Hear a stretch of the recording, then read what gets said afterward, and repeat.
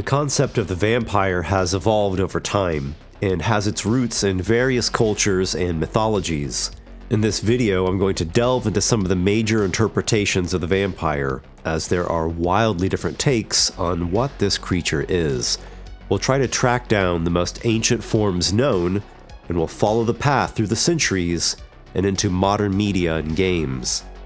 Before we break open this crypt of blood-stained coffins, make sure to drive a stake through the like button, and don't forget to subscribe. I release regular content about fantastical lore, monsters and adventures for Dungeons & Dragons, and other associated fantasy content. Having you along makes this whole journey worthwhile.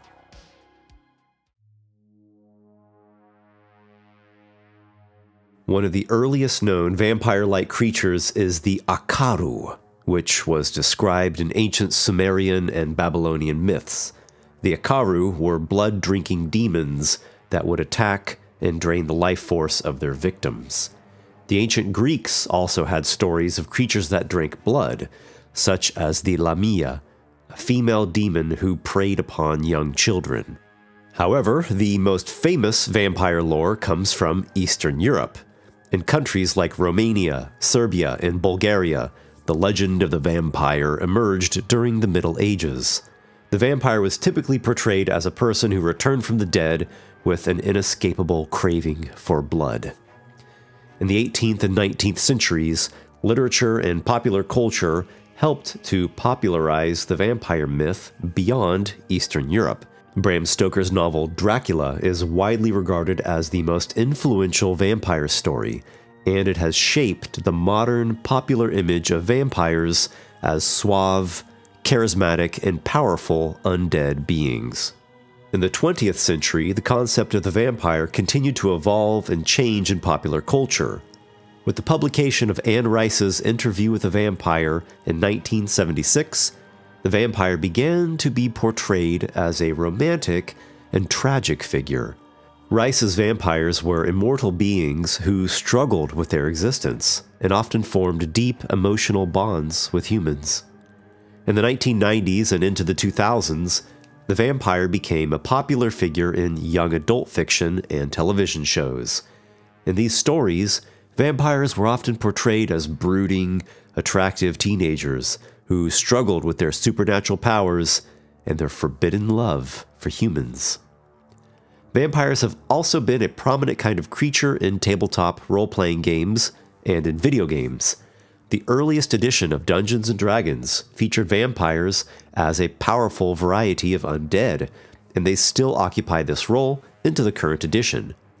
The tabletop RPG Vampire the Masquerade was published in 1991, which focused exclusively on vampires. In this game, players take on the roles of vampires in a secret society that operates in the shadows. The game emphasizes storytelling, character development, and the struggle to maintain the masquerade, which is the rule that vampires must not reveal their existence to humans.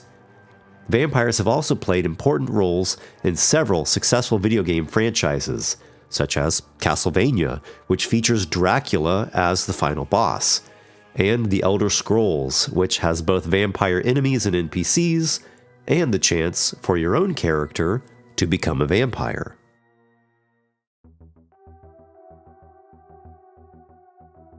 There have been countless variations on the vampire myth. Certain elements have more or less remained consistent, such as the need for blood, the immortality, and the supernatural powers, but it seems there is no end to the ways in which this creature has been reimagined. In trying to track down the earliest recorded vampire-like creatures, I came upon a few interesting specimens. The Akaru is a type of vampire-like creature that originated in ancient Sumerian mythology. Being that this is so old, it's very difficult to get a precise date range on when this creature first became recorded or codified, but Sumerian mythology in general is dated to the 4th and the 3rd millennium BC, so we've got a range there of about 4000 to 2001 BC. The Akaru are described as a race of blood-drinking demons or spirits that prey on humans, especially on pregnant women and young children. The Akaru were said to be the offspring of the demon goddess Tiamat and were associated with the underworld and darkness. Tiamat, by the way, was the goddess of the ocean and chaos, and was one of the earliest and most powerful deities. She was depicted as a fierce dragon or serpent with multiple heads. Tiamat was seen as a symbol of chaos and destruction and maelstroms. She was believed to have created the world from the primordial chaos that existed before creation. She was defeated by the god Marduk, but Tiamat remained an important figure in Sumerian mythology, and her symbolism was carried forward into later Mesopotamian cultures, where she was associated with the underworld and with death. And, as you might know, Dungeons & Dragons features a 5-headed evil dragon goddess called Tiamat. So the Akaru serves here as a almost proto-vampire. They're not as well known as other vampire-type creatures in modern culture, but they have been referenced in some works of fantasy and horror literature. I should also take a quick moment to mention Lilith, as she is also a somewhat vampire-like creature whose origin traces back to ancient Mesopotamia. She would prey upon people, typically men and infants, and she was associated with the night and darkness. As I read up on a bunch of different Lilith lore, I quickly discovered that this topic is a total rabbit hole and would really require its own video. She has been wildly reinterpreted again and again, from ancient times to the Middle Ages to modern day. Moving on to medieval myth and folklore, we come across the Upir from Slavic legends, also called Upior, Vupir, and Vapir, depending upon the region. This is truly the beginning of the vampire. It is a nocturnal, undead person who drinks the blood of the living and has supernatural powers. You might be wondering, what's the deal with all the blood drinking? So, the belief here is that when someone died, his soul would leave his body, and this is an invisible spirit that floated and flew through the air. It would linger around for 40 days before moving on to the afterlife. It was possible for the soul to re-enter the dead body, and it was also possible for other souls or unclean, evil spirits to enter the dead body. So there was a huge emphasis on getting a dead person buried quickly, because a physical barrier would prevent the spirit or some other evil force from getting into the corpse. The Upir, or vampire, thus was a corpse that became reanimated by its own soul or the evil spirit coming into it, and as the body would soon begin rotting, it needed fresh, living blood in order to sustain itself. The word Upir was introduced into English as vampire, originally with a Y-R-E at the end instead of the I-R-E that we use nowadays. So this vampire word was introduced into English by Romantic poets, notably Lord Byron in 1813 and John William Polidori in 1819. Then, in 1897, we get Bram Stoker's Gothic novel Dracula, which opened the vampiric floodgates on the world. I personally don't have any qualms with the vampire having so much variation and a bunch of different ancient and medieval influences weaving together. Many great things in human society originate as a convergence of multiple sources of inspiration. Creatures like vampires, or holidays like Christmas and Halloween, have so many different threads weaving them together, so many creative forces that arose to produce them and that continue feeding in fresh ideas and interpretations as time goes on, typically with the best of the variants standing the test of time.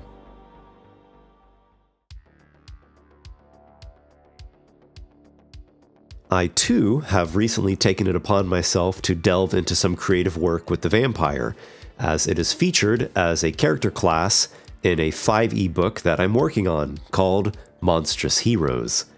Actually, it serves as both your race and your class combined. And when I set about conceptualizing the vampire here, I really thought about what were a few of the most iconic vampire archetypes. I came up with 4 vampire subclasses known as bloodlines: the Dark Beguiler, the Nocturne, the Strigoi, and the Vampiric Warrior. Now, all vampire characters in the book share certain core features, such as a bite that drains blood, and special traits that make you difficult to permanently kill. The subclasses expand upon these baseline abilities. Dark Beguilers are vampires with powerful mind-influencing abilities. They have a charming gaze, an insidious beckoning that draws targets closer, and even the ability to bind thralls to their service and dominate minds completely. Nocturnes are arcane scholars, essentially vampire wizards that weave shadow magic in with their spellcasting. In time, they can siphon life energy from targets via their spells, and even feed upon the magical energy of other spellcasters. Strigoi are the most monstrous and feral of vampires, perhaps what we might refer to as Nosferatu. They are deadly with their bites and claws, latch onto their prey to drain blood even faster, while simultaneously using the target as a sort of living shield. And after gaining some levels, a Strigoi can shapeshift into a bat and call upon nocturnal beasts. Last, but certainly not least, is the Vampiric Warrior, an elite swordsman who combines weapon and armor expertise with dark powers. They can drain life through their weapon strikes, afflict their enemies with blood flow, and even deal crippling blows that paralyze the target. Check out the link down in the video description. It will take you to my Kickstarter for Monstrous Heroes. You will find all kinds of things there beyond just the vampire. There's a bunch of monster class options like Minotaur, Ogre, Arachnir, many more. In fact, there are now over 14 new classes, plus spells, items, and Game Master material. This book will inject new energy into your player characters, and it will provide GMs with options to create more dynamic enemies and NPCs, and to run campaigns in more monstrous and exotic settings. There's a big free sample PDF, so you can start using Monstrous Heroes right away, along with trailers and teasers of many kinds. The Kickstarter also gives you access to add-on adventure modules created by your dear bardic friend here, so don't miss out on all that.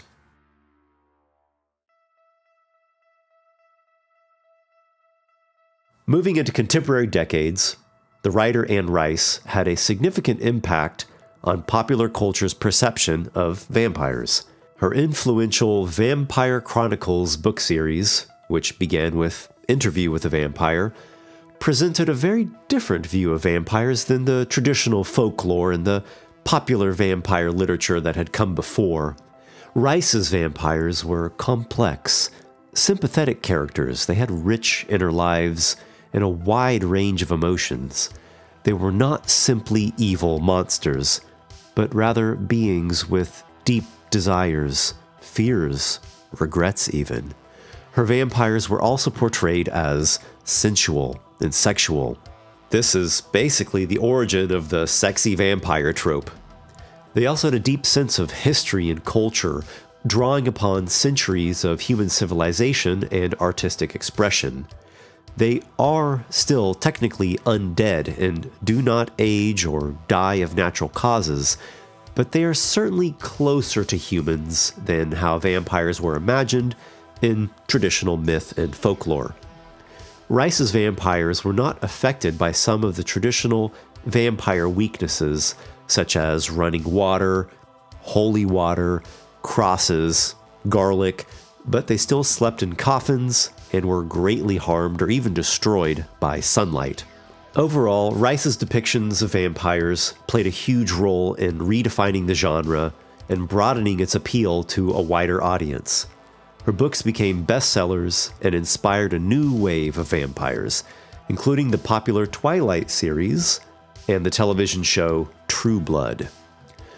Speaking of Twilight, we should take a glance at how the series reimagined vampires, because it was a massive success and, at the very least, is going to serve as a contrast, because the vampires in the Twilight books, as depicted by author Stephenie Meyer, have some notable differences from traditional vampires. Unlike with tradition, the vampires in Twilight are not harmed by sunlight. This is a major deviation. Instead, their skin sparkles like diamonds in the sun, and even makes them more beautiful and alluring. This sparkle effect occurs because their bodies have a crystalline component. Oh. While traditional vampires must drink human blood to survive, the vampires in Twilight can survive on animal blood instead of human blood, which allows them to coexist with humans without posing a direct threat to them. Oh. In addition to being immortal and possessing superhuman strength and speed, the vampires in Twilight also have a variety of other abilities, such as the ability to read minds or see the future. In the Twilight setting, humans can be transformed into vampires through a process that involves being bitten by a vampire and then going through a painful and lengthy transformation period. This is actually similar to how vampires are created in Anne Rice's novels. Overall, the vampires in Twilight present a more romanticized and fantastical view of vampires, which has been credited with making the genre more appealing to younger audiences. At the same time, people have endlessly debated and criticized Meyer's vampires because they aren't harmed by sunlight, they don't sleep in coffins, and overall they don't have any very significant weaknesses. They have no fangs and don't have to prey upon humans. They tend to be more generic, hyper-idealized type of personalities. Some even argue that they are not true vampires.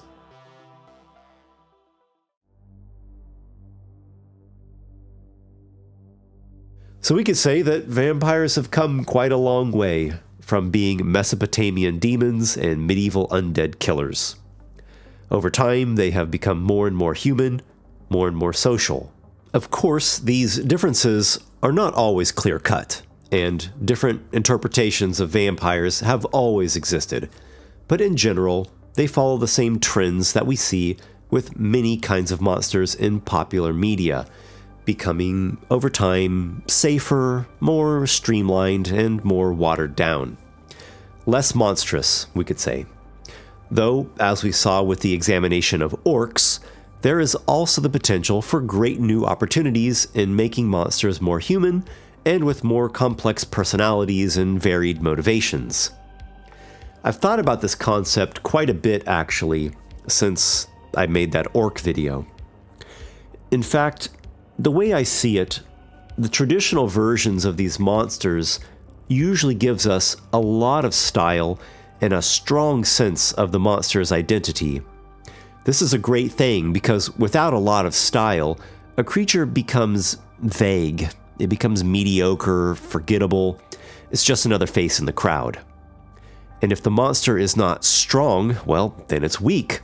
And a weak monster is not really a monster. It's just a mask.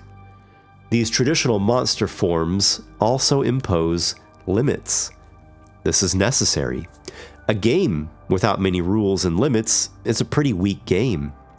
In chess, or Monopoly, or poker, there are very strict and very specific limited rules. But, at the same time, those limitations give those games focus and definition and style. It gives those games traction. It's that feeling of energy and motivation and maybe even competition that you feel while you're playing them. You feel engaged. If you think about it, the more precious something is, the more we surround it with rules and limitations. Something that is of no value has very few rules or none at all. What am I allowed to do with a piece of trash on the street? Who cares? What are the rules governing a little twig out in the woods? None. Who cares? What about the rules around your car? What about the rules and the limits around your own child or around the money in your bank account? What about the rules surrounding the original Mona Lisa painting? Yeah, there are very, very strict rules and limits in all these cases, layers of rules, and there are consequences for breaking those rules, sometimes severe consequences. Now, some argue that when it comes to monsters, the traditional approach is usually too confining, too narrow, and in some cases, bigoted. If we make monsters more complex, more variable, more human, then we can take them in new directions, with new creative energy and wider appeal or more user-friendliness. This is partly true. Culture needs new creative juice. It needs engagement and passion and activity. It needs a degree of experimentation. But what people of this perspective tend to overlook is the fact that coming up with good new ideas is very difficult. It's actually quite rare that someone is able to improve upon a legendary entity that has been developed over centuries. And even if someone appears to make an improvement, it may be a short-sighted and short-lived improvement that does not hold up in the long run, or maybe it even ends up causing more problems than it fixes. From time to time, a great creative mind does come along and truly does deliver a phenomenal new idea. We all wish we could be that person because the rewards can be staggeringly fantastic. But it's not something that you can accomplish easily or casually. One does not simply stroll into the Hall of Legends. Most who succeed are highly skilled and highly dedicated, sacrificing tremendous amounts in order to reach their goals.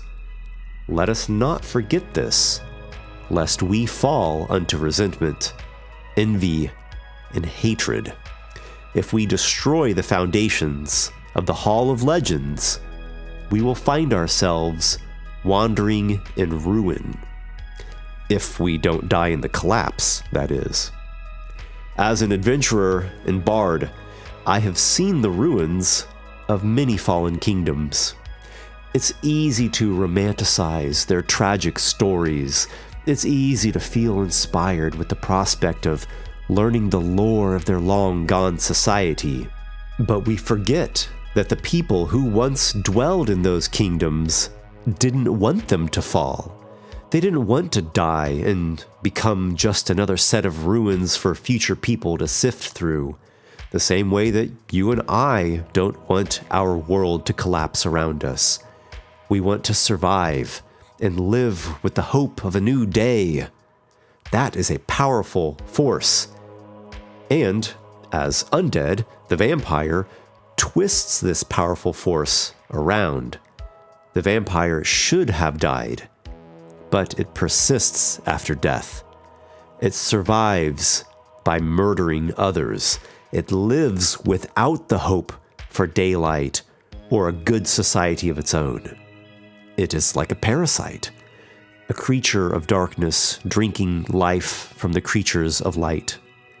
Be wary, my brave companions, for the vampires lurk out there, and be wary that you do not become one yourself. Test out playing a vampire in D&D or another RPG. Explore the allure in a creative way and see what dreadful ends await you on your path of shadows. It will be one more incredible journey that gives you stories to tell and memories to share. I wish you the best with that. And as always, may your adventures be many.